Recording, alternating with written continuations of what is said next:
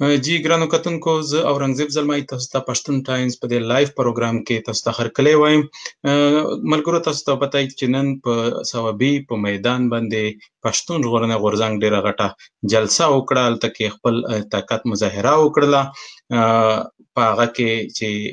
کوم مشران راغلي وو هغه تقریرونه ټولې وکړل، ډېر زیات د سوابي ولس راغلی و، هغه ډېره مینه ورسره ښکاره کړه. په دې جلسه باندې هم ټولو زموږ کتونکو ته مبارکي وایو. مونږ ملګرو مونږ سره په دې پروګرام کې مېلمانه هم راځي، مونږ په دې باندې خبرې کوو. د پښتون ژغورنې غورځنګ په سوابي کې چې کومه جلسه نن وشوه په دې باندې مونږ خبرې کوو. مونږ سره به د هغه د وطن نه هم کسان ملګري کېږي، پروګرام کې به راځي، برخه به اخلي. مونږ سره به مجیب صاحب هم راځي په دې پروګرام کې، هغه به خپله څېړنه دلته کې وړاندې کوي. او ملګرو چې څونه هم زموږ کتونکي دي د هغې نه درخواست دی چې دا پروګرام ځان سره شیر کړي، که هغه څه نظر لري څه تپوس لري هغه موږ سره کمنټ کولی شي. دا ویډیو لاندې د موږ همکاران زموږ څېړنکاران او زموږ مېلمانه به دې ته جواب وایي. په دې نه مخکې چې موږ شروع کړو دغه د مېلمنو ته ورشو، موږ سره دا ویډیو راغلی ده د کومه چې نن میسینګ پرسنز چې راغلي هلته کې یو ویرو یو غم یو ماتم په جلسه کې، نو هغه ویډیو به موږ دلته کې اول تاسو ته پلی کوو چې هغه تاسو وګورئ. بیا به موږ سره مجیب صاحب هم پروګرام کې راځي.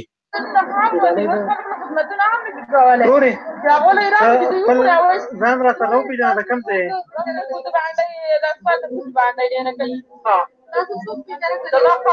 نوم یې څه دی؟ مان الله خان. دا لس کاله یې وشو د کوره تاسو ته معلوم نه چې کوم ځای دی؟ سره ورځ باندې راته پته نه کوم ځای دی کوم ځای دی. څومره بچي دي تاسو؟ زما شپږ بچي دي. دا هغه مشره چې دی نو هغه د خپلو ساتنه سوال دی، خو هغه جلسې دی هغه دغه نه دی دا نو په دغه ورچې ماسینه جاري کوي کله یو بلنۍ او سره زه زړه بیماره شکر دې دی زه مضمونه خرابه یم د چا د خدمت خو هم نه د خدمت نه په دې مجیرانو د خپل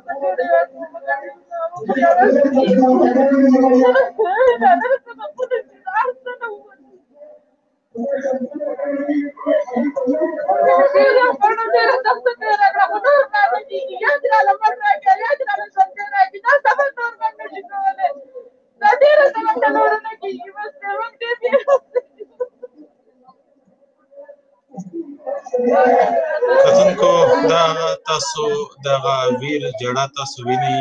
چې کوم په سوابۍ جلسه کې وه، هغه خلک دي چې خپل د کورنۍ کسان یې ورک دي. دا پښتون ټایم باندې تاسو لایف کتله او سره ګلالۍ اسماعیل دغه نن انټرویو کوله او زموږ بل همکار نجیب زیری صاحب تاسو وینئ. یو غم و یو ماتم و یو ویر و یوه جړه وه.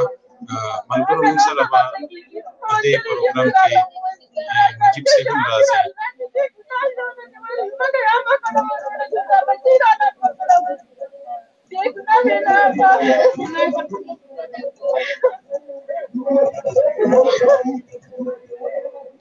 مجیب صاحب پروګرام کې هرکلی درته وایو. مننه اورنګزیب، تاسو ټول اورېدونکو کتونکو ته مننه.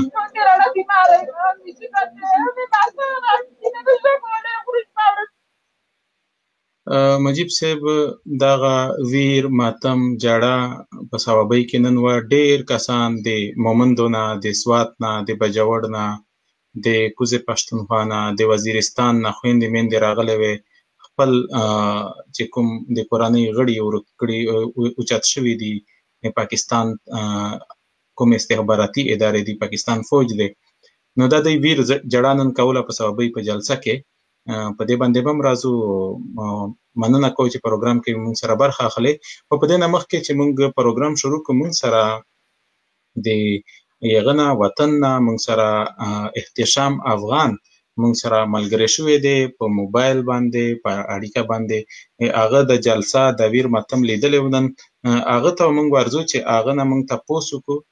چې دغه ویر ماتم هغه څنګه لیدلی، د هغه څه احساسات وي په جلسه کې، د خلکو څه احساسات وي، نو هغه ته به ورځو. موږ سره به نور همکاران هم راځي. احتشام زلمی صاحب تاسو ته پروګرام کې هرکلی وایو. السلام علیکم. مننه اورنګزیب خان. ډیره مننه. احتشام تاسو خو ولیدله چې هلته کې کوم زمونږ خویندې میندې راغلی کوم ویر جړه وه کوم ماتم و د خلکو ستاسو څه احساسات و په دې صوابۍ په جلسه کې؟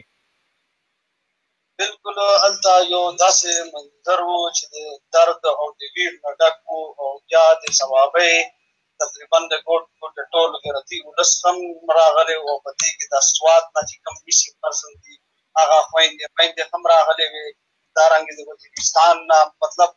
زموږ پښتون وطن کې د کوم ځای کې هم د چې څومره میسینګ پرسن ټولې فیمیان راغلې وې او خپل درد او ویر یې شریک. څونه خلک راغلي وو؟ احتشام که د جلسې احوال لږ راکړې. نو جلسې ګراوند چې څومره و د صوابۍ کوم ګراوند دی هغه زمونږ کومه کرسۍ لګولې کرسۍ هم ټولې ډکې شوې وې او بار په دیوالونو هم خلک ناست وو. نو مطلب ډېره خوندوره او ډېره تاریخي جلسه وشوه. صحیح. احتشام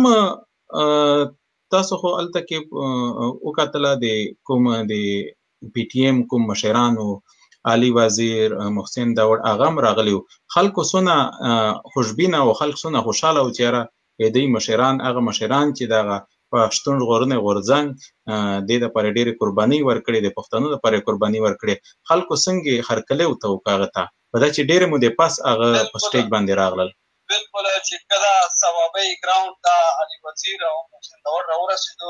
نو د صوابۍ غیرتي اولس یې ډېر په درانه او ډېر په مینه استقبال وکړو او ډېر درد یې ورکړ او د خلکو ورته ډېر زیات امیدونه او ډېر زیات ورته خوشحاله وو. صحیح. د صوابۍ ولس که موږ ته داسې په هغه باندې څو ټکو کې په لنډو ټکو کې کوي چې څونه مینه د پښتون ژغورنې غورځنګ منظور پښتون ته څونه دروند هرکلی وکړو دوی ته. بالکل چې منظور صوابۍ ولس دا ثابته کړله د هغه پښتانه دي او د خاورې مین خلک دي. هر کله چې کومې تحریکونه راغلي دي صوابۍ یې ښه په نره باندې ښه په درناوي باندې هرکلی کړی دی. څنګه چې مخکې کوم تحریکونه او دارنګې نن د منظور پښتون او د هغه ملګري چې کوم هرکلی دا موږ ټول پښتنو دپاره د فخر ویاړ دی. صحیح. ډېر ښه. موږ سره یغه هم دی مجیب صاحب نه. مجیب صاحب تاسو څه سوال شته دی د احتشام نه؟ زما خو بس پوښتنه د دوی نه به داسې خاص نشته خو دغه د جلسې په موقع باندې چې که دوی داسې یو رف شانتې لکه دوی په دغه ځای موجود وو کاسې یو اندازه ولګوي چې یاره څومره خلک موجود داسې یو نمبر ځکه چې ما ته وښکارېدل په کیمره کې خو تاسو یو اندازه ولګوئ چې یاره څونه خلک به راغلي؟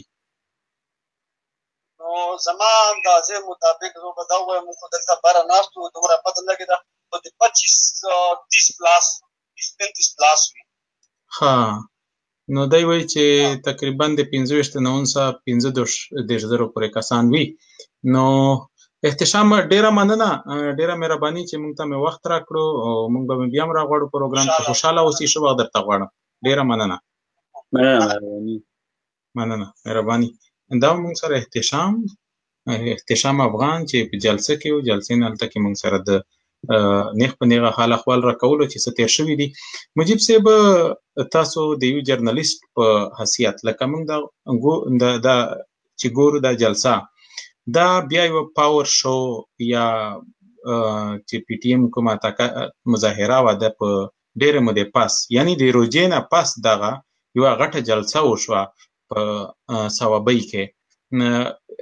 که هغه غوندې نه وه چې څنګه لکه موږ وایو چې پی ټي ایم پېښور یا د سوات جلسه هغه غټه نه غټه جلسه پی ټي ایم د سوات جلسه شوې وه. که هغې امره خلک نه هم و خو څه کم هم نه و داسې. نو تاسو څه ګورئ چې یاره د پی ټي ایم دغه جلسې څونه د پی ټي ایم مستقبل مضبوط کړو، څونه پی ټي ایم د ریاست چې کومې ادارې دي د هغې په مخ کې نور څونه مضبوط شو. که داسې موږ ته یوه تجزیه تاسو بیان کړئ موږ سره به نور مېلمانه هم راځي. ډېره مننه اورنګزیب. او دا واقعي د پی ټي ایم دپاره ډېره لویه د کامیابۍ وړ خبره ده ځکه چې دا پرونه ما تاسو ته ویلو یو ماشوم تنظیم دی. ماشوم تنظیم په دې دی چې اوس پیدا شوی دی او اوس دوی چې دی نو په خپلو خپو باندې د ودرېدو کوشش کوي دوی د ریاست د جبر مقابله کوي، د میډیا ورسره بیخي د پاکستان د دشمنی رویه ده. دا نه چې کوریج یوازې نه ورکول، نه یوازې کوریج نه ورکول بلکې د دوی خلاف پروپاګاندا هم کوي. او د هغې باوجود چې دوی په داسې ښارونو کې په داسې ورځ باندې چې په هغه ورځ باندې په 400 کې هم یو برابر د 12 اگست هر کال چې کوم د دستورا غونډه کیږي او مارچ کیږي په بابړه کې، د بابړه کې چې دغه ټول راځي کیږي، بیا زی د غازی ګل بابا جمعات دغه جمعات تاول دي، دغه ته یادګار دی او دا غي نه پس بیا چې زی غازی ګل بابا کې جلسه کیږي. نو په داسې ورځ چې په هغه ځای کې په 400 کې جلسه وا او ورسره دلته کې په ثوابه کې جلسه وا، د 15 خلک راغونډول، ډیر لوی خبره ده. په شارټ نوټس باندې میاش نه کیږي چې دوی دا اعلان کړ، ډیر کم وخت کیږي او هغه باوجود دوی له دومره خلک راووتل او د سټیټ د ډیپ سټیټ هغه پروپاګاندا یې رد کړه. دوی پرون یو وړو کې شانت سټانټ کړو چې دا کرنل شیرخان رور یې پویا کړی. زه دې ته وایم چې دا یو انجینیرډ شی او چې هغه په اردو کې خبرې کوي. تاسو کا ویډیو کتلی حالانکه دوه پښتانه په اردو کې ولې خبرې کوي؟ زه په دې نه پوهیږم. ستله خان صاحب ما په خیال ویل چې یو پښتون هغه یو پښتون دی بلم پښتون دی، خو خبرې په هغه کې کوي، خبرې په اردو کې کوي. نو دې اندازو کې چې دا یو پلانټډ شی او چې او په هغه بیا چې نو هغه د دوی چې کوم خپل ټي وی ګان دي د فوج والے لکه ایر واي شو یا 92 هغه له بیا دغه فوټیج ورکي او هغه وایي چې هغه وخدل، هغه وایي چې منظور اوس غلو د ثواب نه کنه. نو دوی داس امپریشن ورکي چې ګنې د ثواب خلکو منظور ریجیکټ چې دا هغه په یو ورځ پس ته چې د دنیا ته وخه راشه دا وګوره زه دې سره خلک په داسې مصروفه ورځ باندې په ګرمه ورځ باندې دا راغون کړی دي. نو دا چې دې ریجیکټ کول نشو، دا وګوره راشه تاسو دغه ځای نه د پی ټی آی په نامه الیکشن ګټلې دي، تاسو دغه ځای او پی ټی آی خلک چې دي برابر ټول د نه پوهېږم چې ولې خو چې ته فوج پس خبره کوې نو پی ټی ایم او پی ټی آی والا در پس راځي، چې ته په چیف جسټس باندې تنقید کوې نو نیغ د پی ټی آی والا در پس راځي رانیسي که نه. نو په داسې یو ځای کې چې هغې کې پی ټی آی ګڼي چې د هغوی سټرانګ هولډ دی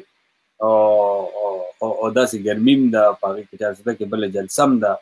اوس اوس الیکشن شوي دي، خلک د جلسونو نه قسم ستړي شوي دي او بل د پی ټي ایم خپل مومنټم هم سلو شوی. دا دې ټولو ایلیمنټس ته چې وګورې او بیا دې جلسې ته د نمبر ته وګورې، دا ډېر انکریجنګ دی، ډېر حوصله ورکوونکې شمېره. او د ټولو نه غټه خبره بیا ده په کانټینټ باندې به وروسته خبره کوو په تقریرونو باندې، خو د لیډرانو ټون بدل دی او دا ښه خبره ده چې ټون یو شانتې ونه ساتلی شي. مجیب لالا زمونږ سره د نور مېلمانه به هم راځي، مونږ سره کمنټونه هم ډېر دي او کسانو ته مونږ وایو چې تاسو کمنټونه چې کوم دي هغه ته به مونږ جواب وایو. مونږ کوشش کوو چې مونږ سره ګلالۍ اسماعیل هم پروګرام کې راشي، نور مېلمانه هم راشي، تپوسونه چې چا کړي هغه ته به تپوسونه هم جواب هم ورکوو. ځینې ملګري دي هغه وایي چې مونږ ته تاسو زنګ وهئ، نو دوی ته مونږ وایو چې دې پروګرام کې داسې زنګ نشي وهلی، اول نه مونږ دغه پروګرام سیټ کوو. نو زمونږ ایپ چې کوم دی لږ جدا دی، نو اول نه سیټ کېږي، نو هله مونږ بیا د پروګرام شروع کوو. مجیب لالا دغه د که اوس مونږ راشو د ثوابي ولس خو خپله مینه شو کړه، خو چې د پی ټي ایم سره ودرېدل، جلسې ته دونه خلک راغل، په ثوابي کې دونه غټه جلسه کول، ځینې چې هلته کې فوج هم ډېر دی، فوج هم ځایونه هم ډېر دي، ټریننګونه سنټر هم ما په خیال دي. نو په دې کې بیا د پی ټي ایم سره ودرېدل، ګوره نن د پی ټي ایم سره ودرېدل دغه دي چې ځان لکه په خطر کې اچول دي، ولې بل سیټ ته ریاست دی او ریاست هر چا ته دمکي ورکوي چې چا څوک ورک شوي دي هغه هم نشي راتلی، لکه دې نه یاره کوي چې یاره نور به هم موږ ته نقصان ورسوي. خو دغه کومه ویر جړه چې تا ولیدله، دغه به د ولس د ثوابي ولس پښتون ولس څونه څه تاثر ورکړی، څونه اثر به یې په غورځولی؟ ګوره دا وبخښئ دا ډېر مهم پوینټ دی. هغه په دې وجه باندې چې دا یو ځای جلسه کول بل ځای جلسه کول دا په دې وجه ضروری وي چې خپل پیغام نیغ په نیغه د هغه سیمې خلکو ته ورسوي. خلکو د ثوابې چې دي نو دوی په جلسو کې په فیسبوک باندې او په لایو ویډیوګانو باندې دا تقریرونه دا خبرې اورېدلې دي د دې خلکو دا ویر جړای اورېدلې ده او نن به هم لیدلې دي. خو د هغې تاثیر بیا وي چې هغه په ټي وي څوک وګوري یا په ریډیو واوري یا په فیسبوک باندې وګوري چې دا ستاسو په خپلو سترګو باندې ووینې دا چې ستا په مخ کې دغه خلک راغلي دي جاړي فریاد کوي او دې باندې چې دې نو د سټیټ په ځان غوږونه راچولي دي اخر تر کومې به دوی د خلکو له په سترګو کې خاورې اچوي. دا داسې خلک دا ریل خلک دي د چا زامن نشته غیب دي د چا او قتل په دې کې یو سړی راغلی و هغه وایي چې 18 میاشتې شوې چې د زوی بوتلې دي او زوی چېرته بوتلې دي فوج بوتلې دي هغې ورته چې تا سره ثبوت څه دی چې دا فوج بوتلې دا ګوره ثبوت دې ته وایي او وایي چې په سوات کې دی او دوی په دغلته کې یو سب جیل شانته جوړ کړی دی په هغې کې موږ سره ملاقات هم کړی دی او لکه اوس دا سړی ته څنګه بوځي په کوم قانون د لاندې بوځي عدالت له ولې نه ورکوې نو تا ته خلک لګیا دي چې موږ له خلک خپل راکړه یا عدالت له ورکړه سزا ورکوي عدالت هلته دې ورته پانسي ولګي او که نه خو دا خو دوی عدالت ته خو ځکه نه بوځي چې عدالت ته لاړه خو ټوله خبره به راښکاره شي هغه نه به عدالت تپوس وکړي چې بهی ته دلته عدالت ته څنګه راغلي په کوم جرم کې راغلي نه به ورته وایي چې وروره زه خو نه یم خبر زه خو 18 میاشتو نه دوی بوتل یم چېرته یې بوتلې فلاني ځای ته بوتل یم څه یې وې درته دی راته وې وهلې ټکولې دغه خو جرم دې را ثابت شو دا خو الټه دوی پکې راګیرېږي چې عدالت ته دوی دا کس بوځي نو ځکه دوی عدالتونو ته هم نشي مخامخ کېدی ځکه ځینې خلک خو به زه ژوندي وي ځینې خلک داسې دي هغې تا ته 9 کاله وشي خو دوی یا خرڅ کړي دي یا وژلي دي نو د هغې خو دوی سره د سره جواب نشته نو د خلکو دا جړه او فریاد دا چې دی دا پیغام نیغ په نیغه د پښتنو مختلفو سیمو ته رسول هلته کې تلل د خلکو سره نیغ په نیغه خبره کول د خلکو ته ښودل چې زموږ جلسې ګپ نه دی چې څنګه تاسو ته په دې پاکستاني ټي ویګانو ښایي چې 1500 کسان رال 10,000 کسان رال دونه خلک نو دا خلک په خپلو سترګو ویني په پېښور کې خلکو په خپلو سترګو کتل چې 80,000 خلک وي په سوات کې خلکو په خپلو سترګو کتل چې 1 لاک پورې خلک راغلي په دلته کې خلکو په خپلو لیدل چې په داسې ورځ باندې 40,000 خلک راغلي نو دا یو داسې پیغام ورکوي چې خلکو سترګې غړوي نو دا یو ښه سټراټجي ده چې دوی د کومه چې بیا پېښور ویلي ده د مردان کې جلسه وکړي په 400 کې جلسه وکړي په وزیرستان کې وکړي او آخره کې بیا وایي چې وروره دا جلسې زموږ کافي وشوې موږ خپل پیغام رسو تاسو ته پیغام هم ضرور رسو اوس راځئ چې کیم زموږ په خبرو باندې حساب کتاب وکړو چې څومره زموږ غوښتنو ته دوی په سنجیدګۍ کتلي دي څونه غوښتنې زموږ پوره کړې او دوی څه کوي راځئ چې حساب کتاب وکړو نه دي کړی کښېنئ ورته دغلته کې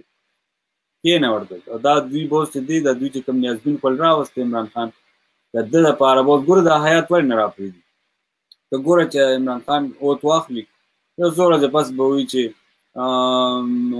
پی ټي آی حکومت چې دی نو حیات پرېغلې را پرېښوده په ضمانت باندې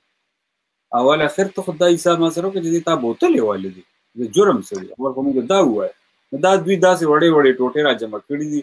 چې دا خپل دوی کوم پاپټ کېنولې دی اوس ده ته به ورو به چې دی نو وایي چې اوس د په حکومت کې به اول حیات را پرېږدي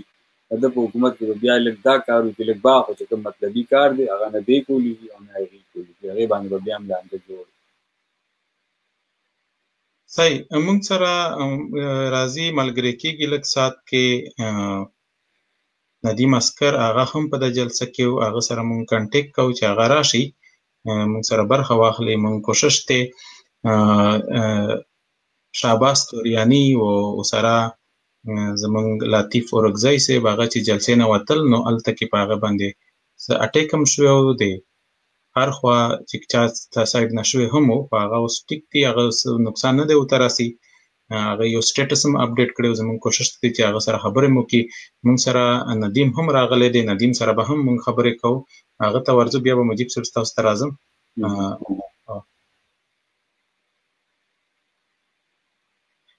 ندیم اسکر صاحب پروګرام کې هر کله درته وایو مننه محترمه تا ته او ټول اوریدونکو ته د بل مېلمه ته ما له اړخ نه هم نکیل اسلامونه مننه ندیم اسکر صاحب تاسو خو په جلسه کې ګډون وکړو نن ثوابي په جلسه کې ثوابي جلسه ډېره غټه جلسه وشوه څه تاثرات مې هغه خلک لکه پی ټي ایم بیا خپل پاور خپل مسل هغه شو کړل څه تاثرات وي تاسو په جلسه کې څه ولیدل هغه کومې هلته کې چې کوم شعارونه یې هغه زاړه شعارونه خلک بیا واخل او چې کوم د باجوه غفوره او بیا لارو بر افغان نو تاسو څه تاثرات یې که په هغې باندې تاسو موږ ته نظر واچوئ خپل تاثرات راسره شریک کړئ جلسه خو زه اول ګرد پښتانو ته که په یورپ کښې دي مثلا دنیا په کم ګوټ ګوټ کې دي که په محکومه پښتونخوا کښې دي که په بر وطن کښې دي ټولو ته پر د کامیابه جلسه باندې مبارکي ورته وایي خصوصا زه د ثوابۍ د خلکو ډېره مننه کوم چې دوی د دومره فشار به وجود بیا هم ډېر په ګڼ تعداد سره راغلي وو ډېره لویه جلسه وه تصورات خو له ولا چې ورته وګورې نن خو جلسه هم داسې جلسه وه چې که منې سړي به هغه په یوه من غوښه ورسره نیولی پر دې کښې دا نارې چې مثال یې جو دهشتګردي ہے بیا پر دې کښې مثال د هغه باجوه ماجوه او کرنل جرنل ورسره د لر بر افغان بالکل خلکو بیخي هغه خپله غوسه خپل مثال چې هغه کم ادارو یا دغه ریاست پر د خلکو باندې څه شروع کړي دي هغه بړاس نن پر دې جلسه کښې خلکو ډېر په آزاده توګه ووایسته انشاءالله چې پر دې کښې چې کم خلک راغلي وو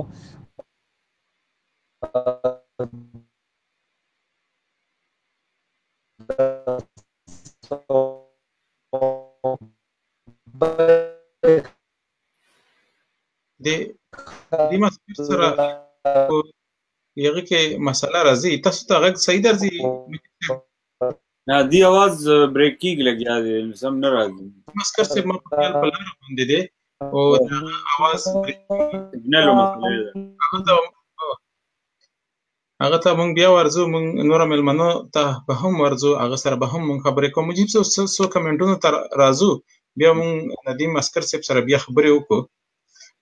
دلته کې مونږ سره کمنټ کړی دی مقصود زالان صاحب هغه وایي چې د ثوابي ولس ته سلام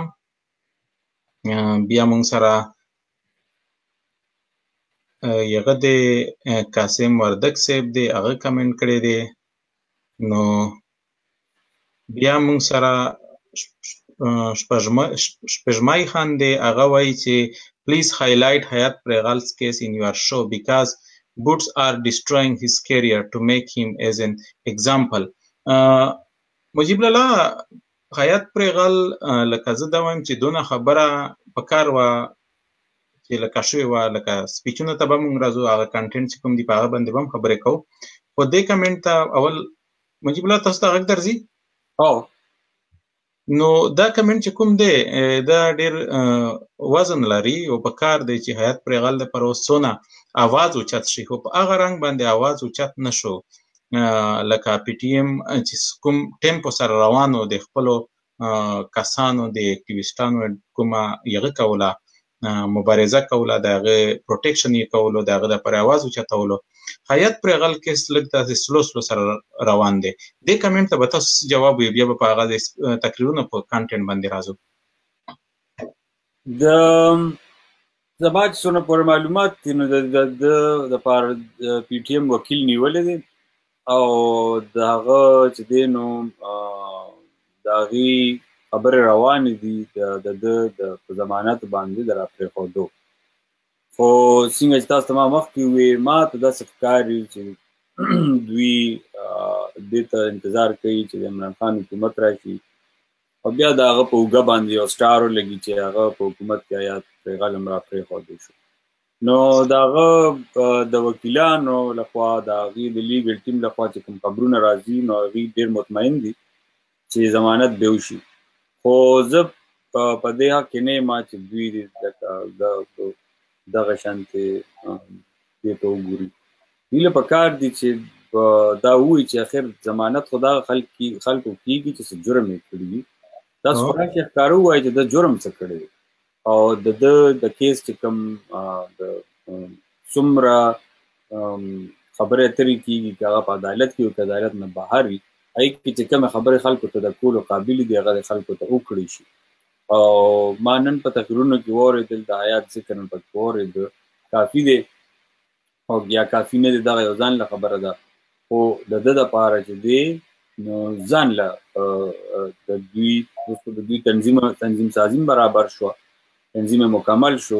باید چې دوی د هغه دپاره یو سیریز وچلي د پروټیسټ په اسلام آباد کې په پېښور کې په پنډۍ کې په اسماعیل خان کې په بنو کې په هر ځای کې خلک راوځي هغه په بهر دنیا کې دي او هغوی صرف او صرف د پی ټي ایم چې کوم اکټیویسټ همدن دي که هغه حیات دی او که هغه نور دي د هغې دپاره په ځانګړې توګه باندې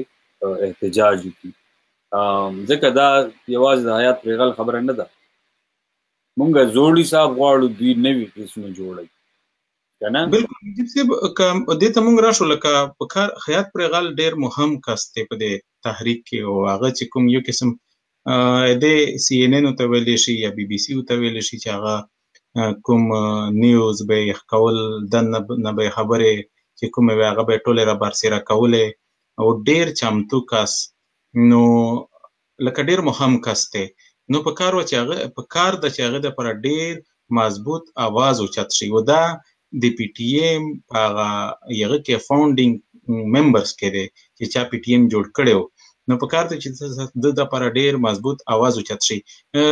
خپلو کتونکو ته چې دا پروګرام تاسو شیر کولی هم شئ تاسو موږ سره کمنټ هم کولی شئ موږ کمنټونه هم تاسو راولو موږ به بیا هم کمنټونو ته راځو موږ سره ندیم اسکر صاحب هم بیا ملګری کېږي بیا به هغې نه پس موږ ورځو چې دا کوم د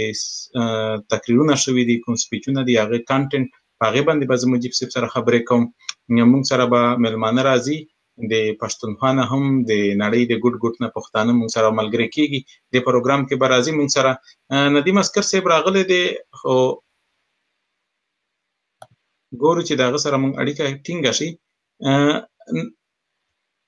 ها ندیم اسکر صاحب سره لږ مسله شته ده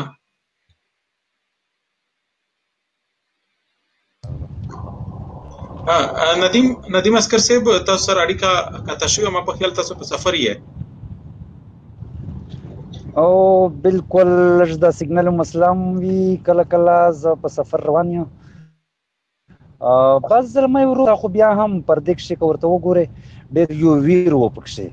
پردې کښې چې کم زنانه راغلی وې کم ماشومان راغلي وو پردې کښې چا پلار چا ورور چا وراره چا خاوند یا څه دا غونډه ګردو وکړي دي ځینې په کلونو کلونو مثال دا خلک ځنه ورک دي ولا د ځینې ویډیو چې موږ د ملګري جوړولې موږ به لیدلی چې پیمان هغه بیخي ډېره بې خوندګي مو وه ځکه چې خو بهرحال بیا هم چې پر دې جلسه کښې خلکو کې موږ کومه بیداري ولیدله کومه جذبه مو ولیدله انشاءالله دا ریاست دا سټیټ اوس نه کم شوی دی دوی به خامخا اوس خپل ګزار خوري ځکه چې پښتون کښې دومره غوسه ورته پورته شوې ده زما په نظر که دی اوس ډېر شم را سره وکړي خو پیمان هغه مینه هغه موږ دوی نه وي سره ځکه چې دومره سره وکړی دومره هغه زیاتوب یې کړی دی چې ستیده شي په وجه باندې خلک بیخي د انتقام په اړه ورته په انتظار دی هر سړی به دا سوچ دی چې زه دغه نه انتقام څنګه واخله زه دغه نه دا څنګه وکړه ځکه چې دومره هغه دوی ناانصافي دومره ظلم دومره جبر یې کړی دی انشاءالله دا جلسه هر سړی چې څوک هم راغلی و او دی ځي خپل کور خپل کلي خپله علاقه ته دومره اثرات یې پرې شوي دي چې انشاءالله د شي په وجه باندې به هلته یو مضبوط ټیم به جوړېږي هلته به مثال په خلکو کښې ډېر یو ښه سوچ فکر به خوروي هغه یوه جذبه یوه هغه دومره اثرات یې دي پې چې انشاءالله هر کور په هر کلي په هره ګلۍ کښې به منظور پښتین وي علي وزیر به وي پکښې مثال دومره یو نن اثرات شوي دي دغې دلته ندیم اسکر صاحب تاسو نه هرې تپوس کوم مجیب صاحب یې تپوس کوي څه تاسو په لاره باندې م یې او که موږ وګورو د تقریرونو ته دا سوال به زه مجیب صاحب نه م کوم تقریرونو کوم کانټینټس و لکه په تېرو جلسو کې په غټو جلسو کې چې کوم تقریرونه و سټیج کوم هغه یو سټرانګ پوزیشن چې هغه تقریر به یې کولو خلکو کې به ډېره جذبه راتله نو دغه جلسه او په تېرو جلسو کې دا څه داسې فرق تاسو ته محسوس شو چې یاره تېرو جلسو کانټینټس ډېر سټرانګ وي دې جلسې کانټینټ دونه سټرانګ نه وي یا دې ول سټرانګ وي تاسو څه تاثر دی د ندیم اسکر صاحب سره زلمی وروره بالکل والله به هر حال ښه لویه جلسه مو وه زوروره جلسه مو وه پر دې کښې ښه مضبوط سیسټم هم و پکښې سټیج هم ښه زورور و پر دې کښې علي وزیر والله چې کله راغی په خلکو کښې ډېره لویه جذبه ډېره لوی مثال هغه خلکو کښې یو شور جوړ شو هغه خلکو بیخي ډېرې ناربازۍ بیا پر تګ منځ کښې هغه خلکو کښې ډېره یوه لویه غم ورسره راغله دغه رنګې منظوره صحیح ندیم اسکر نور خو هغه تقریرونه هم ډېر ندیم اسکر صاحب چې د ډیره مننه چې تاسو پروګرام کې راغلی موږ سره برخه واخیسته تاسو سره لږ په هغه کې ستونزه ده په انټرنیټ کې او یو جهان مننه موږ بیا هم تاسو راغواړو ورنه به درکو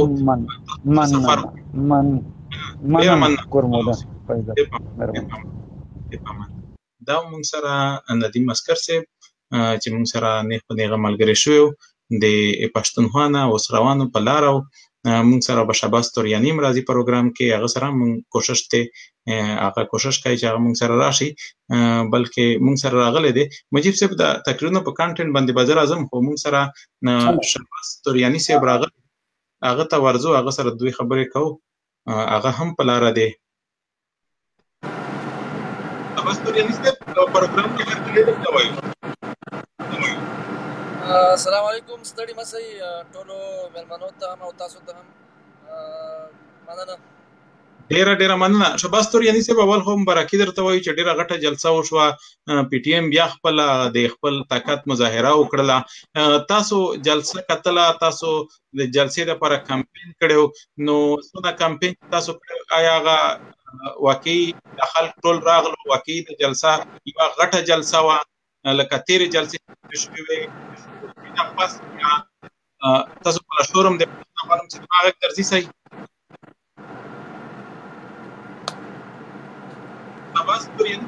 تاسو ته دماغ درځي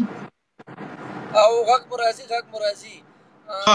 نو تاسو څه تاثرات دي چې د دونه غټه جلسه نه وشوه تاسو هلته کې وې او کمپین مې هم کړی تاسو څه تاثرات دي جلسې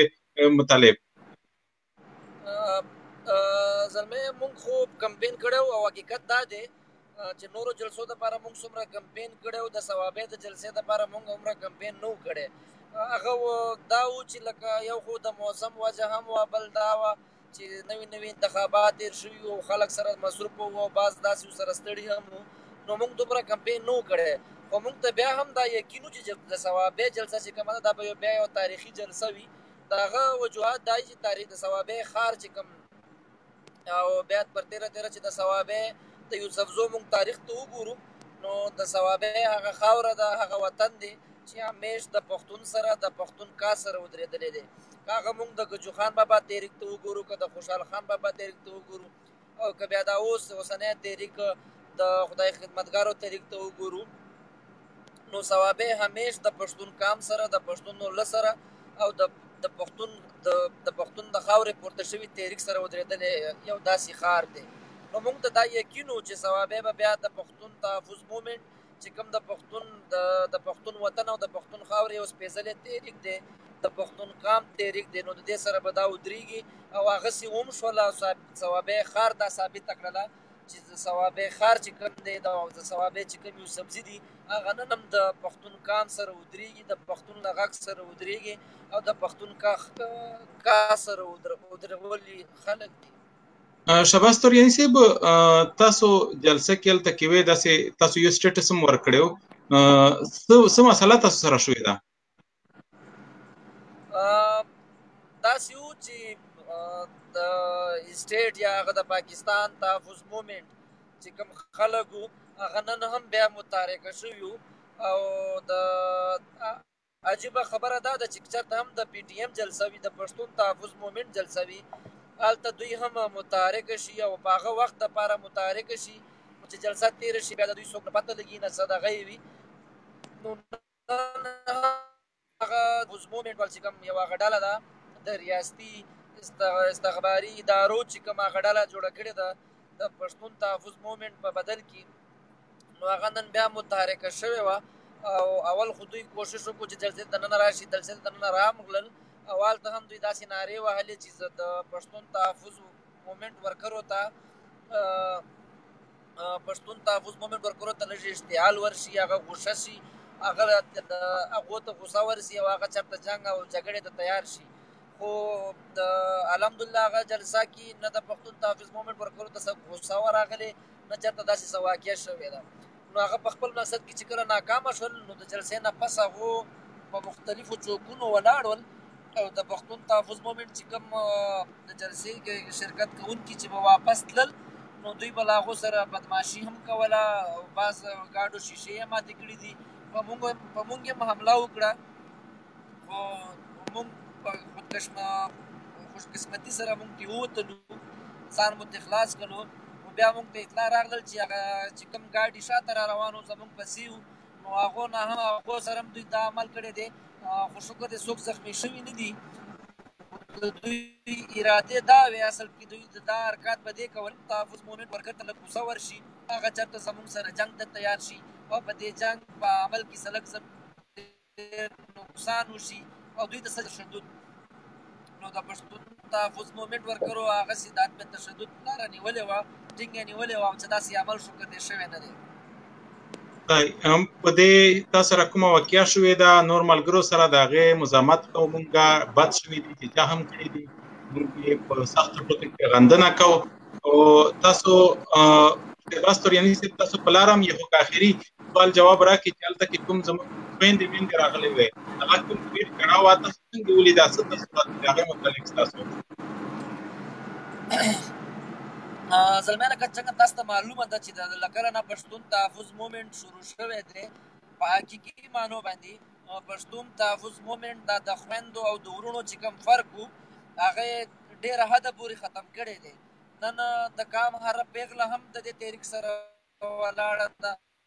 د کام هر یو زلمی هم نه دی ولاړ نو جلسه وه او که تاسو شاته زموږ سره جلسې کتلي نو په هر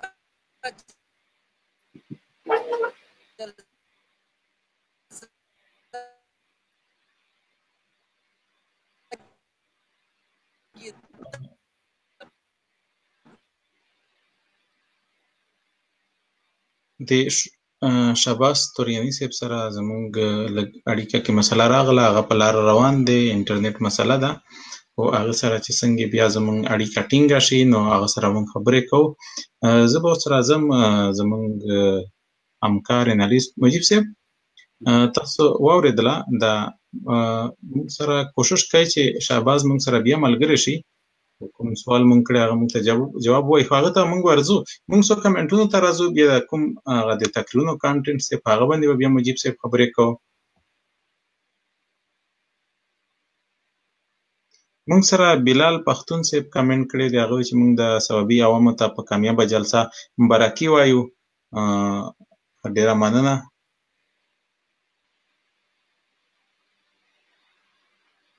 بیا مجیب صاحب عباس ماستان تاسو نه تپوس کړی دی is Islamabad sit-in would once again prosecute Rao Anwar or not? Your opinion please مجیب صاحب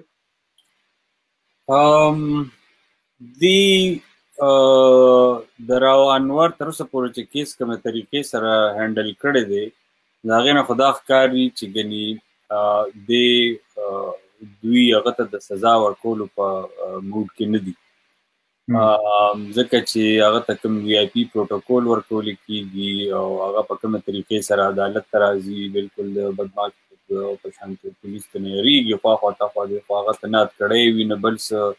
هغه ضمانت شو. اول خو د هغه کور سب جیل و، لکه ته کور کې نظربند څه ته وایي مزې چرچې دي ګرځي که نه. نو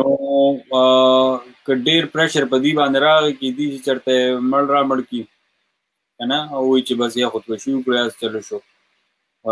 خو د هغه د دوباره اپوینټ کېدو خبرې هم پکې راځي. خو زما دا شک دی چې داسې قسمه خبرې لکه د راونور باندې دوباره مقدمه شروع کول او یا دې واپس جیل ته اچول یا دې د نوکرۍ نه په ښه طریقې سره ویستل، دا ټول چې دا زما په خیال یو د را روان حکومت دپاره شیزونه یې ښودي دي، ځکه عدالتونه خو دلته د فوج د اثر د لاندې دي او چې څنګه ورته هغې وایي نو هغه شانتې دوی کوي. د حیات پرېغل مسله شوه، د راونور دا به راښکلې کېږي، خو دې باندې به کوشش کېږي چې د را روان حکومت ته کریډټ ورکړي. نو څه لږ ډېر د نوي حکومت نه پس به په دې کې چینجز راځي د ده په کیس کې، ځکه پوره په پوره خو یې بری کولی نه شي، ټوله دنیا پې خبر ده، خو څه لږ ډېره به پرې راسختوي او هغه د دې دپاره نه چې ګنې دوی د پښتنو قاتل له سزا ورکړي، هغه د دې دپاره چې دا کوم حکومت ناست دی چې د دوی په لږ مخ په لاړو شو چې کوم نوی حکومت را روان دی. صحیح. موږ سره دلته کې بل کمنټ هم راغلی دی، ستاسو عالی وزیر او محسن داوړ د خورشید شاه سره څه کول؟ نو دې ته جواب وایي بیا راځو د کانټینټس ته. دې ته په تنګ نظر نه دی کتل پکار، ځکه چې علي وزیر او محسن داوړ اوس د پارلمان غړي دي، دوی به د پارلماني مشرانو سره، د اپوزیشن لیډرانو سره، د حکومتي مشرانو سره دوی به ناسته پاسته کوي، د هغې په تصویر راتلو، په ویډیو راتلو، د هغې په ناسته پاسته باندې اعتراض نه دی پکار. دوی د پی ټي ایم دپاره یو اساسه ده او ډېر ښه کار وشو چې داسې یو دوه کسان چې هغوی په پارلمان کې هم شته چې هغوی دا غږ پورته کړي. په دې هغې سره اختلاف لرلی شو چې آیا دوی د حکومت جوین کړي یا د نه کوي، یا د چې دی نو اپوزیشن کې کینی یا د خپل آزاد حیثیت برقرار وساتي. په دغه باندې اختلاف کیدی شي، په دغه باندې بحث هم کیدی شي. تاسو خبره هم کوئ، دا ډېره ښه خبره ده چې په پارلمان کې اوس د پښتنو د دوه کسان دي. که موږ وګورو ګوره د پښتنو غټ غټ مشران چې کوم دي هغه یې وبایلله، یا هغه غټ غټ مشران دغلته مخکې موجود فوج ملوث و په هغه وجې وبایلله که نه، خو بیا هم چې یو سړی دونه کمزوری شي چې پی ټي ایم کس ځان ګټلی شي او یو عام کس و د پښتنو غټ غټ مشران چې پخوانه دي هغه ځان نشي ګټلی، که هغه فوج نه یې بل نه یې بل نه. نو دا ډېره د افسوس خبره ده. اوس دی د پښتنو اواز په پارلمان کې دغه دی. زه خو دا وایم چې نور هم څو کسان لیږلي وه چې یاره دا څو کسان چې هلته کې زمونږ غږ اوچتوي، داسې په هغه کې په دغه پېښور اسمبلي کې څو کسان یې دې ته لیږلي وه. نو دا خبره دا ضروري دي چې ستا غږ وي هلته کې، غږ دې اوچتېږي، که دا نه وي نو بیا خو هسې هم لکه زمونږ غږ نشته دی که نه. پارلمان هسې توجه ډېر کوي. اوس خو دې سره یو منډیټ دی، افیشیل منډیټ، اوس خو دنیا متحجره کسان منډیټ سره راغلي دي. ما ګور تاسو ته مخکې ویلي دي چې ته د یو ملک د پارلمان ممبر شې، د دې نه لویه باقي دنیا ته که نه، باقي دنیا دپاره ته ډېر د عزت وړ شي، ستا په کریډیبلټي باندې سټامپ ولګي. ته چې بهر دنیا ته ځې، لکه زه به دا غواړم چې علي وزیر د لاړ شي او په یونایټډ نیشنز کې د ایز ا ممبر پارلیمنٹ تقریر وکړي. د هغې زه به 500 خبرې کوم، 500 به زه چغې سورې به وایم، د هغې به دونه وزن ني، څومره به د هغه د 2 خبرو وزن وي. دې د لاړ شي، محسن د لاړ شي، تکړه دی، ایجوکیټډ دی، دې د لاړ شي د امریکې کانګرس ته د وینا وکړي چې بهی موږ دلته راغلي یو، د هغې دلته کې لابیسټ سره د ملو شي ایز ممبر پارلیمنٹ، دلته کې دوی د تھنک ټینکونو سره کینې خبرې وکړي او هغه ځای کې ویناګانې وکړي، کالجونو کې، په یونیورسټیز کې ایز ممبر پارلیمنٹ. دوی ته به څوک دا نه وایي چې دا د وزیرستان نه یو وګړی راغلی او دلته خبرې کوي، هغې به دومره وزن نی. خو چې کله وایي چې یاره د پاکستان د پارلیمنت غړی او بیا چې دی د پښتون تحفظ موومنټ یو کلک ملګری، راځي چې د دې نه وورو چې د پښتنو څه مسله ده. نو زما په خیال دې ته په دغه چشمو باندې کتل پکار دي چې دوی څونه ګټې راوړلی شي د تحریک ته. په پاکستان دننه کې به څوک یا سیریس اخلي یا به نه اخلي، خو دا جنګ به دې ځای ته رسي. خبره لکه اوس علي وزیر ماته نه ښکاري چې هغه د چېرته کې اروپا ته راغلی، امریکې سفر یې کړی، ما په خیال چېرته کې نه دی کړی هغه. نو هغه به اوس راځي، اوس آزاد دی، اوس هر ځای ته تللی شي، منې دی د هغه وضع دی. ما او محسن داوړ موږ په لندن ته تللي پروګرام ته، نو هلته کې لکه د هغه په توګه یو پښتون په توګه موږ تللي وو هلته کې. نو ماته اوس چې کله هم اوس که بیا داسې پروګرام یو اوس محسن ځي، نو هغه ته به څونه تود خرکلی کېږي هلته کې، محسن ته به څونه هلته کې د ویلیو ورکړی کېږي چې یاره هغې خاصیت اوس ډېر بره وخته. خبره به بیا هم د چا کوي، د پی ټي ایم کوي، د پښتون به کوي. د هغې په خبرو کې څه فرق نه دی راغلی. چېرته کې هم د پښتون خبره ونه کړه یا داسې هغې وکړه، هغه چې څوک که منظور پښتون هم د دې نه واورېدلو، نو هغه پسې هم بیا به څوک نه پسې ځي. نو د خلک ولس چې پسې روان دی پښتنو خبره کوي، و دا اوس یوه د پښتنو د خوشقسمتي ګڼي چې دوی دوه کسان، هغه کسان چې پښتنو خبره کوي، پارلمان ته لاړل. ما خو تاسو ته وویل چې پارلمان ته په تلو کې دا ډېره ښه خبره په دې کې خو هېڅ شک نشته. اوس د پارلمان دننه بیا سیاست وي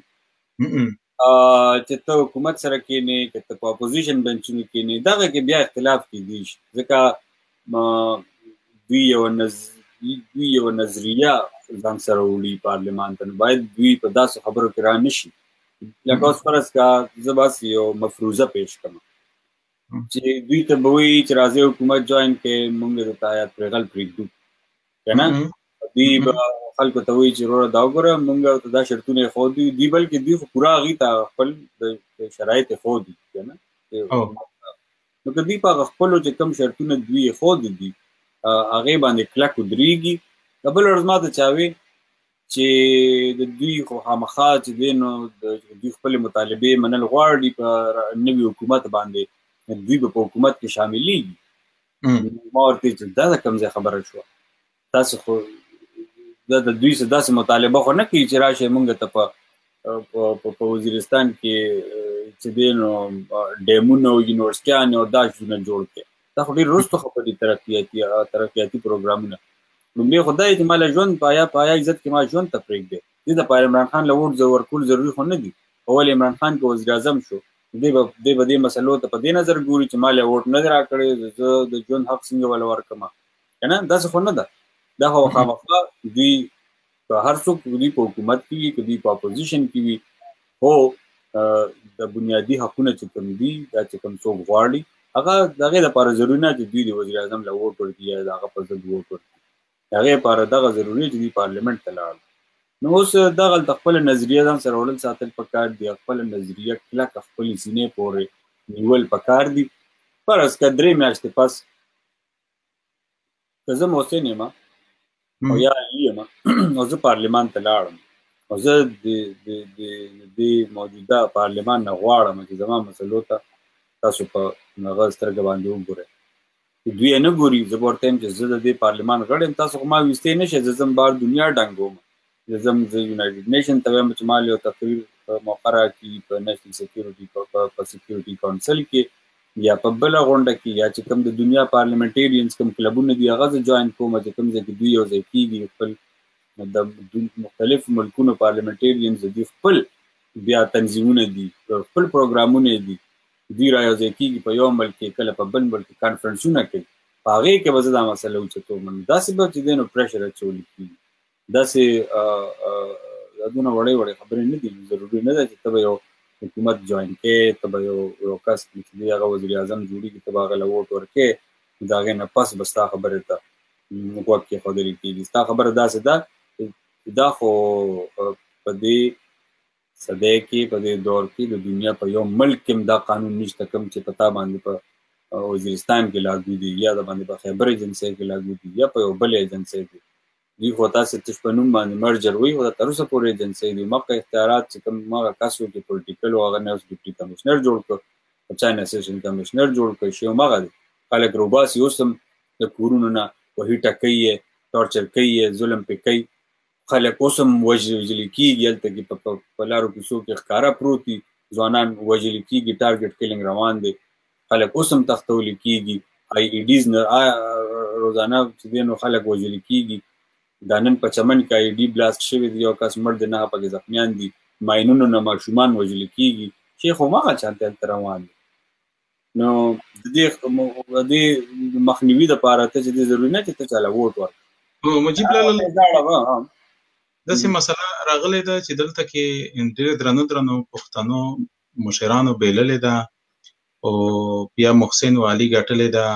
ممبر جوړ دي نو او بیا محسن و علي ډېر په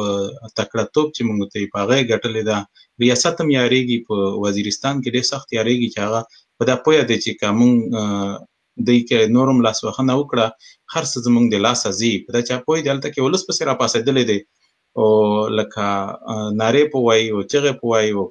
بلکې تاسو به لیدلي یو دوه پورې فوج داسې په شا باندې وتمبول هغه عوام او فوج ځای ور پرېږدي ونه لاړ شي که نه عوام یې نه پرېږدي هغه سره ډېر ظلم زیاتې کړی نو خو د نور پښتانه مشران چې کوم دي چې مخکې به یې ویل چې یاره فوج ادارې ټیک دي او پاکستان چې کوم دی دا زما وطن دی او دا خبرې به یې کولې او د انډیا نه به سترګې وباسم اوس هغه چې نه فوج کامیاب کړل عوام نه عوام کامیاب کړي که عوام کامیاب کړي بیا فوج نه دي کامیاب کړي نو ځنه خلک داسې لږ دی نه جلس شوي حسد هم کوي چې یاره دا خو علي دغې راغلل او دوی یې ریپلیس کړل کنې د پارلیمان کې به دوی خبره کوله اوس به علي او محسن خبره کوي نو د دوی د پارلیمان خبره کومه توره کړې ده په دې تېرو او یا کالو کې څه فرق راغلی دی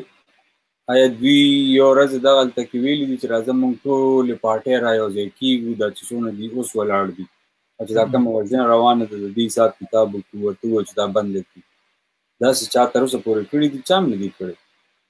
دوی د ما ته ووایي چې که محمود خان دی که اسفندیار خان دی دا چې کوم کار منظور کړی دی یا کوي لګیا دی دا دوی ولې نه شو کولی ولې د منظور ژوند ته خطره نه ده ولې د علي ژوند ته خطره نه ده د محسن نه ده د چې څونه مشران دي دغلته کې دوی چې دونه په ښکاره د راوځي او خبره کوي دا ولې دوی خپل سر په تلي کېږدي څوک د چا نه څوک په اوبو کې خو نه دي راغلي نو چې تاسو په اویا کال کې کوم کار نه دی کړی او ستاسو نه مشري خلک په زور اخلي که نه او بل لی ورکوي ګوره ستاسو نه په زور اخلي عمران خان غوندې کس لی ورکړه مشري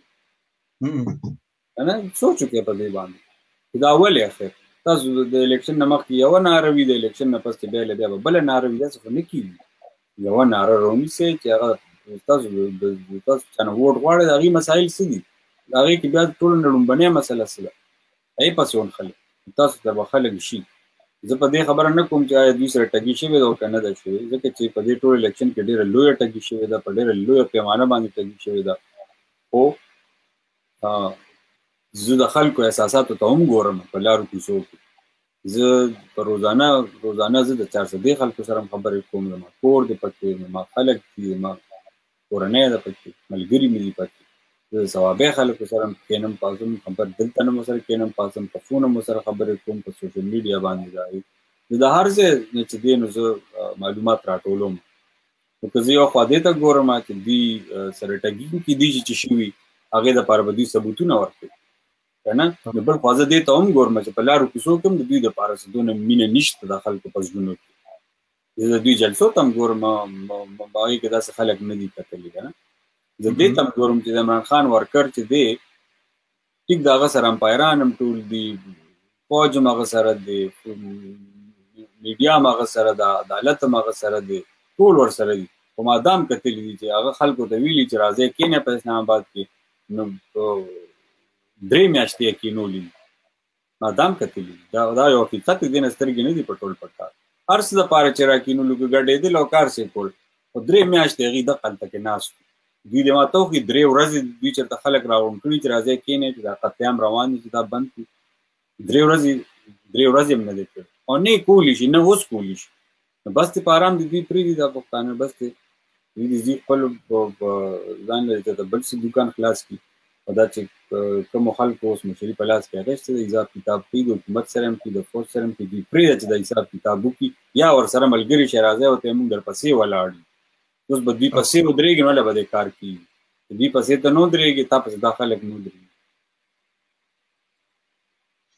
مجیب الله مونږ راځو اوس د اواز دوه پورې راځي مجیب الله تاسو ته اواز درځي ما ته راځي ښه مونږ راځو د تقریرونو په کانټینټ باندې هم اوس خبره کوو او په دې نه مخکې یو یغه دی مونږ سره یو تصویر دی چې هغه تصویر کوم دی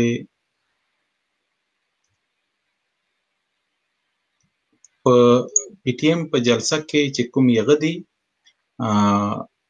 جنډې دي بیرغونه دي هغه تورې سپینې دي د بلې پارټي بیرغ یا جنډه نه راوړي بیا بینرونه چې کوم دي هغه ټول د پی ټی ایم د سایډ نه وي خو په دې کې نن یو چې کوم تصویر راغلی دی زه به یې په د سکرین باندې هم راولم په هغه کې د پښتونخوا ولسي تحریک بینر لګي دی له طرفه پښتونخوا ولسي تحریک ضلع سوابي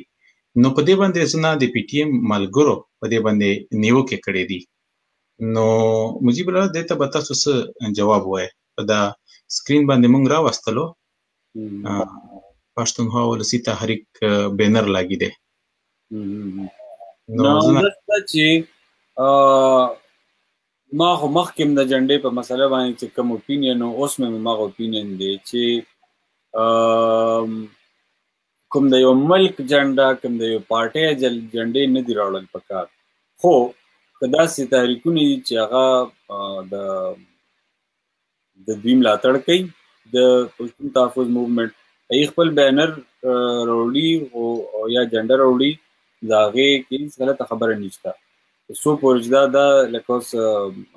نیت ته بیا کتل پکار دي که نه د دې شاته نورې خبرې هم کېدی شي نیت کتل پکار چې په کوم نیت باندې ته دا راوړي که نه ولې په دې وخت باندې راوړي نو دې ته هم کتل پکار دي که چېرې دا په دې یو میسج ته ورکول غواړي چې یاره ولسي تحریک چې دی یا دا کلکه ولاړ دی د پی ټي ایم سره ولاړ وي تر اخره پورې نو دا ډېره خبره ده د ملکونو جنډې د نورو ملکونو لکه دلته په یورپ کې به تاسو کتلي په امریکا کې یو لویه مسله جوړېږي که ته د پی ټي ایم والا چې څوک جلوس وباسي نو په هغې کې د افغانستان جنډې راوړي څوک نو هغې باندې مخکې یو مسله جوړه شوې وه دغه شانته د پاکستان په جنډه باندې په سوات کې مسله جوړه شوې وه خو نن پکې ما وکتل یو کس د پاکستان جنډې سره ناست و او خلکو ښه په عزت کېنولو او دا یو ښه جسچر و ځکه چې په پاکستان کې فوج چې دی محب الوطني د دې وردی سره تړلې ده او د وردی سپورټ سره تړلې ده زه هر غلط کار کوم نو زما به بس ته ملاتړ کې دا به دې سره به ته مام بچ کې زه به هم بچ ما پاکستان به هم بچ اسلام به هم بچ داسې نه ده دا چې پی ټي ایم کوم ډیمانډ دي که نه دا اصلي محب الوطني دی وخت کې چې دا د پاکستان سره که څوک ښه کوي که نه نو دا ورسره پی ټي ایم کوي لګیا وي د پاکستان خلکو سره د پاکستان آئین سره کوم خلکو لوبې کړي دي او لګیا دي کوي ورسره دوی هغه غلطۍ په نښه کوي او د آئین د لاندې حل غواړي سیویلین سپریمسي په اصل معنو کې د پاکستان مسله چې کومه ده سیویلین سپریمسي ده د پاکستان پښتنو به ولې د پاکستان د فوج نه نفرت کو که چېرې دلته کې سیویلین سپریمسي وه تاسو ماته یو کوټلي سیاستدان وښایي چې د هغې نه پښتانه نفرت کوي د یو نه هم نه کوي هر چا سره تللی شي هر چا سره ودرېدی شي خو مسله په چا کې ده اوس عمران خان بل ورځ وایي زه انډیا سره ښه تعلق غواړم ته انډیا سره ښه تعلق غواړې تا ته په لاره کې خنډ څوک دی آیا یو سیاستدان نوم ماته واخلي نواز شریف یې نه غواړي که اسفندیار خان یې نه غواړي که محمود خان یې نه غواړي که ایم پی ایم یې نه غواړي که قافلیګ یې نه غواړي کومه پارټي یې نه غواړي پیپلز پارټي یې نه غواړي ټول یې غواړي نو چې څوک یې نه غواړي موږ ته معلوم دي د امریکې سره وایي زه د اعتبار او د ټرست او اعتماد تعلق غواړم عمران خان امریکای سره به تعلق څنګه یو سیاستدان ویل دي چې موږ سره ښه تعلق نه غواړو ټول موږ سره ښه تعلق غواړو ورولې ور سره غواړو د اعتماد ور سره غواړو خو د چا د لاسه به تا مسله جوړیږي د فوج د لاسه به جوړیږي ته موږ چین سره ښه تعلق غواړو چین سره هم تکوا نغیم لګیا دي فوج چین سره مغی لګیا دي ایران سره مغی لګیا دي هندستان سره افغانستان سره ښه تعلق غواړم افغانستان سره وی اوپن بارډر غواړم کوم سیاستدان مخالفت کړي دی یو هم نه کړي لانجه به تاسو د چانه جوړیږي هم د دې فوج نه ماته جوړیږي زما خبره مطلب دا دی چې اصلي پیټریټس دي او محب الوطني دي خور سره هغه چې دی داخله کوي د پاکستان نومي او کارسي نومي خو دا د خلکو سره او د خور سره وفا ده چې ته دې یو عین جوړ دی او د عین په چوکاټ کې ته هر چاته چې کار کوه دا خبره ده نور جنډې راځي نور بینر راځي هویت ته کتل پکار دي د پی ټی ایم پلیټ فارم ایکسپلویټ کول نه دی پکار دی باندې سیاست نه دی پکار هر پارټي کوي هر تحریک دی په پلیټ فارم او د سټیج باندې سیاست کوي دی ویریږي دا غوړه چې دا خلک چې اعلان کوي ناس دي دی به د سټیج نه غاړه نه ورونی سي ګریوان پر لاس واچي او بهر به وباسي ځکه چې دا اوس هغه تنظیم دا تحریک نه دی پاتې دی کې به یو وګړي چې دې نو ټول تحریک خراب کی نه کوي ایون که زم د دې نه منظور مباسه بیا هم دا تحریک روغ جوړ شي را بشي جوړ بشي چې د شرع د لاندې نو کدی کې داسې خلک کی چې هغه کوشش کوي یا هغه دا سوچ کوي چې غني دي د ټولو د باندې دي او دې ته نه لاړم دا یا د اخواشن دا تحریک بني دا غپ دا تحریکونه داسې نه چي د دې نه خلک زینو د دې نه برازینو دا مشه خبره کوم دې ته سوچ کې دا اوس نه یو کال دوه کال دریو کال توسيله بیبي ده او دا چې دی په تحریکونو کو د شخصیاتو باندې نه چلی دا په خلکو باندې چلی خلک په مسله پوهې دي نو دا دونه د تشویش ور خبره نه ده مجيب الله بالکل دا خبره شو چې په کار د لکدل تکي د غټ تعداد په دې جلسه کې د عوامي نېشنل پارټي دغه کسان په ګراوند ولاړ دي داسې دي چې په کار دی چې هغه نه راوړي پښتونخوا مې پی نه راوړي او د داران په جنم د 400 دی او نن هغه د سار وختینه خپل فیسبوک پوسټونه لګولي چې ثوابه روان حالانکه دا غي خپل نن تل جلسه و لکه ته د ان پی او د ادارې او ته د ان پی جلسه نه دی او ته د پی ټی ایم جلسه د ثوابه ته د دین اندازو لګاو چې نور څه وایي یو کس او کته داغه وادو نه او کنه د ثوابه او هغه وادو نه خلک وتل ته واده په انتظار نه سوزل ته په جلسه کې ناشته او نو دا د خلکو مینه د صرف زخم دا د خلک داسې قدرې مینه کوي هغه بیا شخصیت یې نشي خرابوي صحیح مجيب الله اوس په دا یغه باندې مرزو په دا وقتی تور ډنټ لګ راځي او لوی کې چوتو ګر بیا دونه مسله یغه د قسم کو تمغه چې تاسو پروګرام شیر کولم شي تاسو کمنټ هم کولای شي کمنټ هم راځو په مجيب الله د سپیچونو نن کانټنټ چې کومي پاغه باندې که تاسو مونږ ته نظر واچوي چې هغه تاسو سپیچونه وکړل کانټنټس تاسو څه نظر دی پاغه باندې ګوره دا د ستاینې وړ خبره ده چې تر اوسه پورې دوی حوصله نه ده بایللې غني که ته داسې تاسو کې پاروزار کېږي په میاشت باندې او ته خلکو ته چې اورګه صبر وکړه زما دا کس روکته یا ته ما ته وې دا مړ دي دا ژوند دی هغه تعالی په مقصد پیړه درکې کنه ته خو غي جنگ ته جوړی ته بیا هم جنگ نه نو د دوی ټول کام ساتل دوی لانګویج چې کوم یوز کوي هغه کې تر اوسه پورې دا غلطه خبره دي نه کوي سپکه خبره نه کوي حالانکه دوی باندې دومره کوششونه وشي چې دوی د کنزل وینا پورې راولي والو ټکولو پورې دی راولي نه تشدد باندې سر کې خو دوی تر اوسه پورې هغه ځان راغونډ ساتلی دا یو ډېره غټه خبره ده بله خبره ده چې ما د محسن سپیچ موریدو نو او د علي وزیر سپیچ موریدو کوم خلکو چې دا خیال و چې دوی به پارلیمان ته لاړ شي او د دوی به بیا ټون بدل شي نو د نن نه میسج لاړ چې تاسو وګورئ د هغې په خبرو کې د هغې په ډیمانډس کې سوخوالی راغلی دی، سختي راغلی دی، ټینګوالی پکې راغلی دی او کمزوري پکې نه ده راغلې. هغوی د خپلو الفاظو نه وښودل چې هغوی پارلمان کمزوري کړي نه دي. یا د خلکو په منځ د خلکو د منځ نه راوتې خلک دی، زه داسې نه ده چې دوی به که سبا په خو زه به دوی ته دا ووایم لکه دوی دپاره دا ضروري ده چې که علي وزیر دی او که محسن دی، دوی له پکار دي چې دوی اوس هغه شانتې تقریرونه نه کوي څنګه چې به دوی د پی ټي ایم نه د پارلمان تلو نه مخکې کول. دې سره به ځینې خلک اختلاف ولري، خو زه ته بله خبره کوم، دا د سټیټ مشینري چې ده دا ډېره د حرامتوب ډکه ده که نه.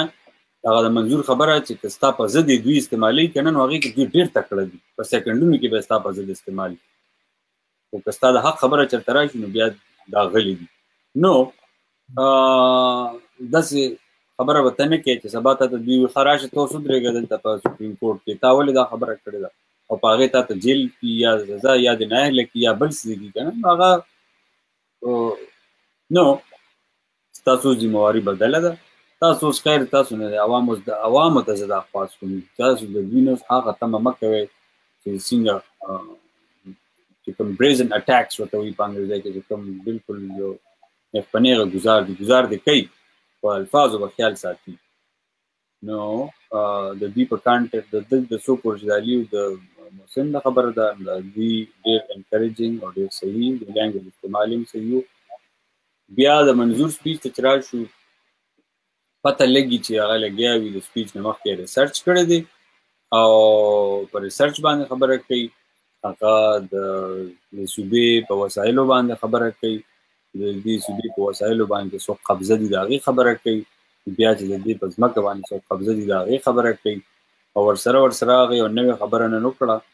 هغه دا چې هغه وایي چې اوس ډېرې لږې جلسې پاتې دي، اوس دومره ډېرې جلسې نه دي پاتې، اوس لږې دي. اوس چې دی هغه دا ووایي چې میاشت یوه نیمه کې به اسلام آباد ته ځو. بیا لکه د دې نه دا پته لګي چې دوی د نور د ډیل ډال په موډ کې نه دي، او دا چې څونه دوی دا میسج رسول دي خلکو ته،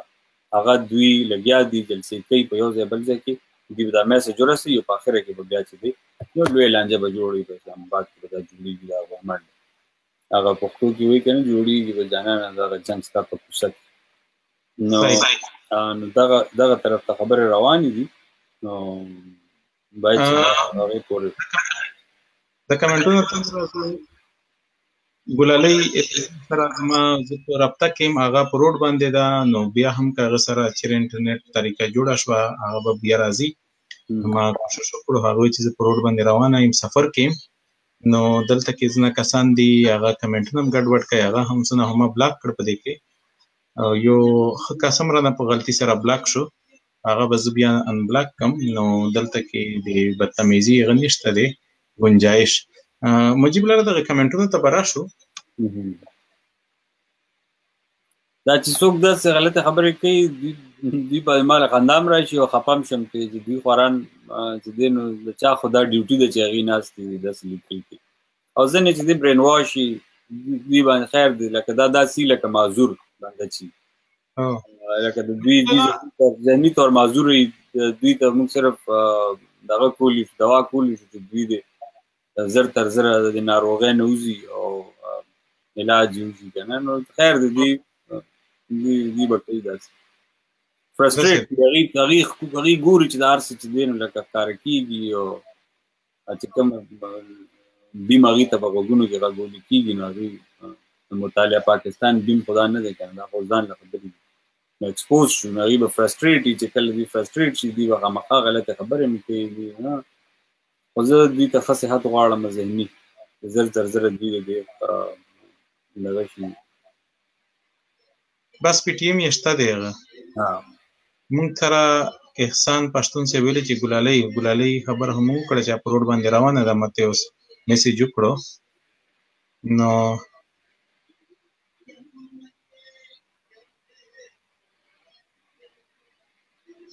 بیا مونږ سره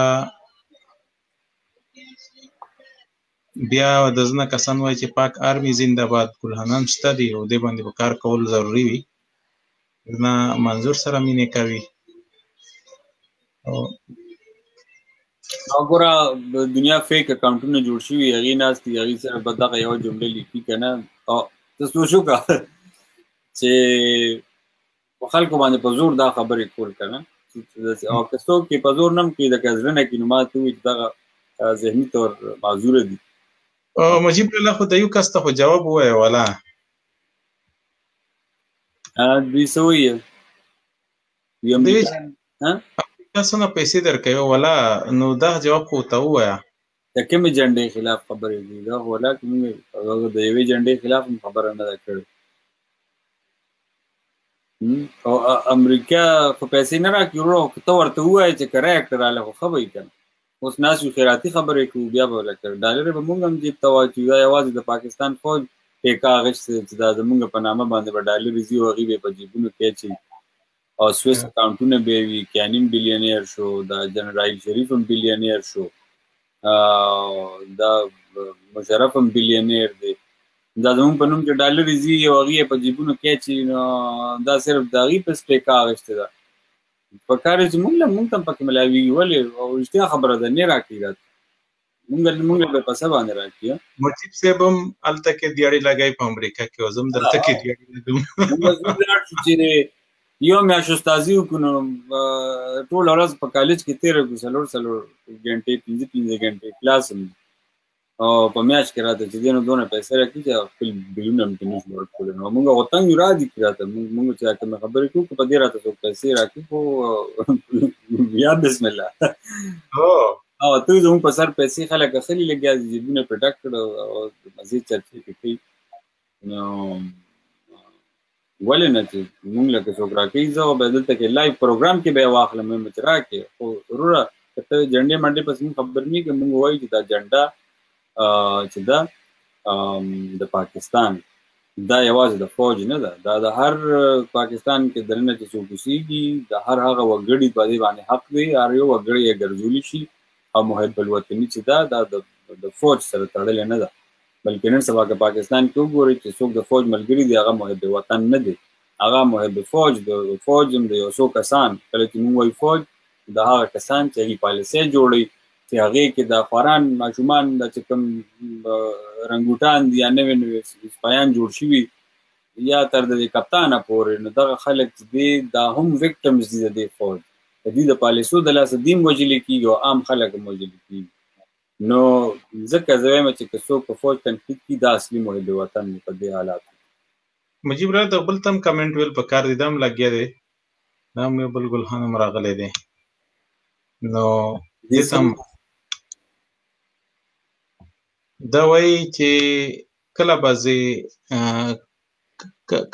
ځې افغانستان ته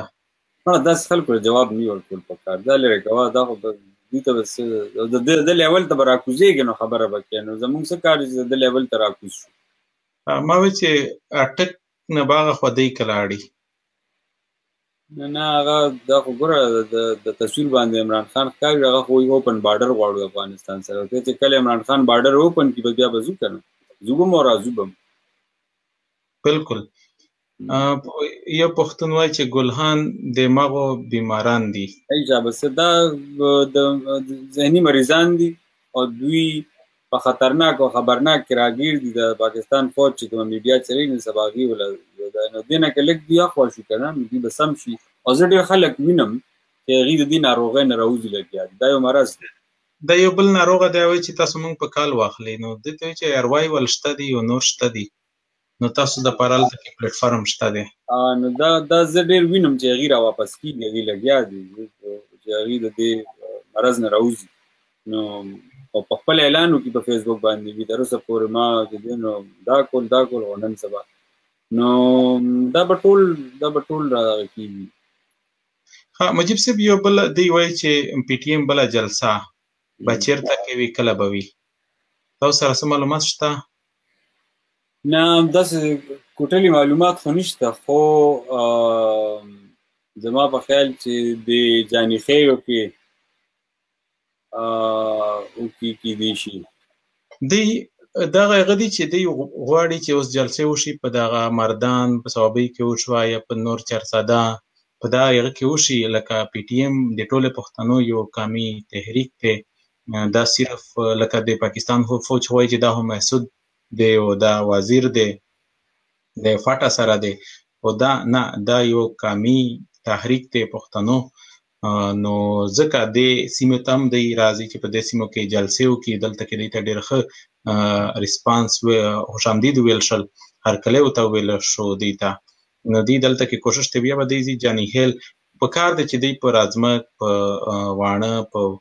هغه کې میرانشاه کې هم جلسې وکړي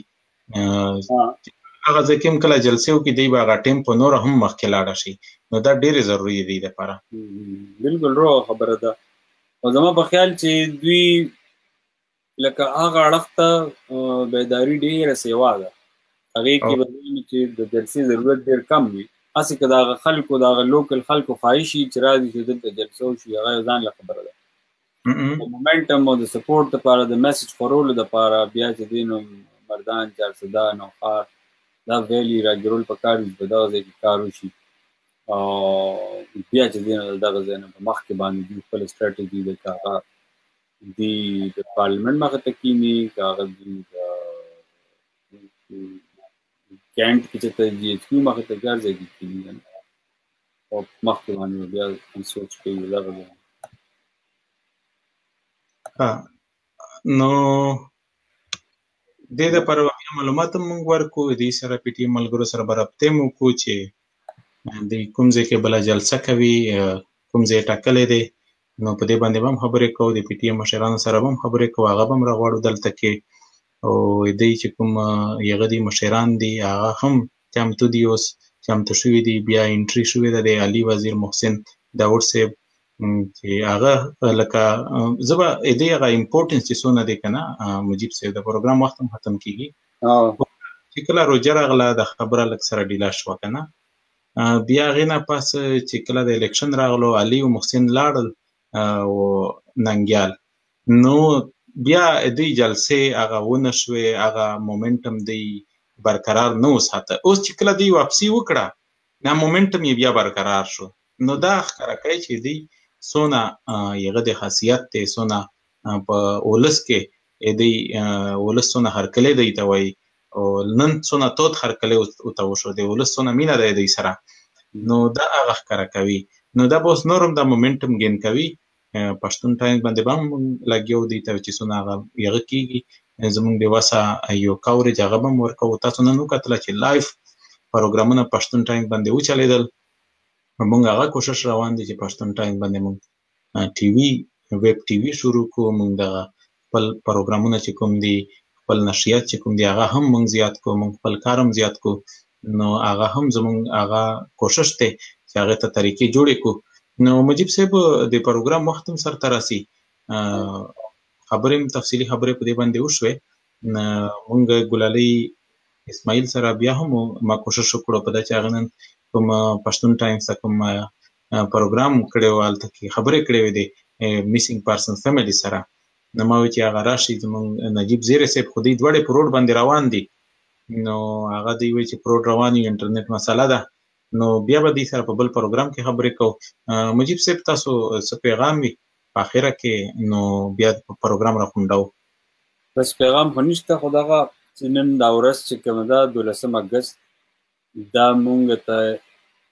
دا یادګیرونه راکوي چې دا ریاست کله داسې جوړ شوی دی نو د پښتنو قتلیام یا نسل کشي دغه ابتدا دا 12 اګست کا 1948 کې چې په بابړه کې څه شوي دي دغه ابتدا وه د هغه وخت نه چې کوم جنوساید یا چې کوم نسل کشي روانه ده هغه تر اوسه پورې جاري ده دا ورځ نن په دې مهمه وه چې په دې ورځ باندې دا پیغام د نړۍ ګوټ ګوټ ته ورسي چې دا ورځ موږ د تورې ورځې په حیثیت باندې نمانځو او دا چې دی نو موږ خوا داسې وګورئ په خوا به صرف د 410 سوابې دې ځای خلک به یا د مردان د دوی به یا د بنو نه به خلک راتلل چېرې کوم قام پرسته خلک هغوی به خبر وو چې 12 اګست څه شی نو چې تا به د دې علاقو نه بهر به یې چاته ووایې په سکول کالج کې به یې چا نه تپوس وکړو 12 اګست هېڅوک خبر هم نه اوس شکر دی تاسو وګورئ د سوشل میډیا د برکته زه پاکستان میډیا خو نه وایي چې دا 12 اګست باندې څه چل شو او په سوشل میډیا باندې چې دوی ګوره وینور په ګوته نه پټېږي نو دا خبره ټوله دنیا اوس خبر ده چې په کوم ځای کې یو پښتون دی هغه فیسبوک ته ناست دی هغه د افغانستان اوسېدونکی دی که هغه د امریکې اوسېدونکی دی که هغه د پاکستان کې اوسېږي که هغه په هر ځای کې اوسېږي هغه ته پوره معلومات دي چې 12 اګست ولې د اهمیت وړ ورځ ده په دې ورځ باندې جلسه کېدل په هغې کې نور هم چې دی نو د 12 اګست نه راواخله تر اوسه پورې چې څه روان دي د هغې یو پوره یو تفصیلي تصویر وړاندې کول خلکو ته او بیا ستاسو غوندې خلکو کار په لګیا یې د میډیا د لارې د لیکنو د لارې دا خبرې خوروئ دا ټول تاسو خدمت کوئ او د دې خدمت صله دا ده چې ستاسو د دې خدمت په نتیجه کې نن په ټوله دنیا کې خلک په دې باندې پوه دي چې 12 اګست باندې د پاکستان ریاست د پښتنو سره په بابړه کې په چارسده کې څه کړي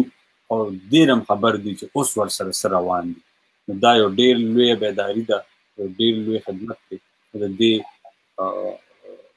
دې نو میوه خامخا پښتانه سکي او خوري به صحیح مجيب صاحب پښتون اړه باندې چې کوم زمونږ اوس د کوم روان پروګرامونه دي هغه تاسو نه چمتي اوس یغه دی مو چې د کتونکو سره لږ معلومات شریک کړي چې